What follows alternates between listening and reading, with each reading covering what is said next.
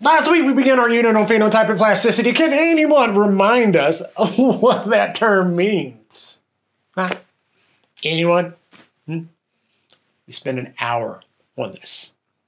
Be basic. Be basic. Yes, Henry with the exclamation mark. It's the ability of organisms to develop different characteristics under fluctuating environmental conditions. Correct. Looks like we finally got ourselves a functioning brain among us. Of course, there's no way to know if the organisms are actually changing or if it's just cycling changes in the simulation. I'm sorry? The simulation hypothesis. It's a theory that our reality is just a computer simulation, that we're being controlled by an advanced outside intelligence. Maybe save that for your creative writing class, Henry. Next question. Up here on the board, you will begin to look at you. Put your eyes a little bit down. You see up there. Last week we began our unit on phenotypic plasticity, and can anyone remind us of what that term means? Anyone? It's been like an hour working on this. Come on, dudes. Be basic. Yeah, Henry. Yeah, there with the exclamation mark. It's the ability of organisms to develop different characteristics under fluctuating environmental conditions.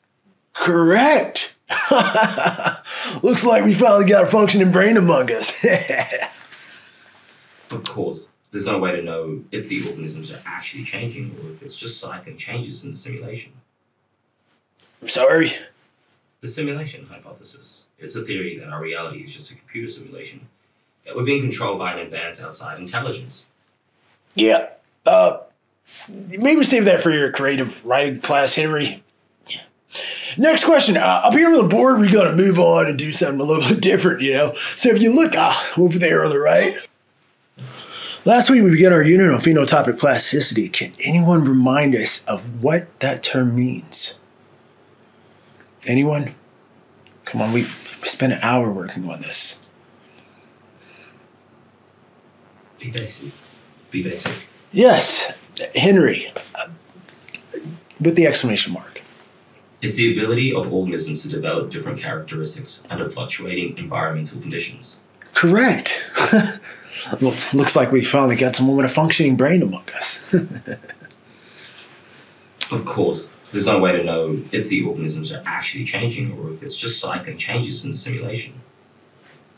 I'm sorry? The simulation hypothesis. It's a theory that our reality is just a computer simulation, that we're being controlled by an advanced outside intelligence. Maybe save that for your creative writing class, Henry.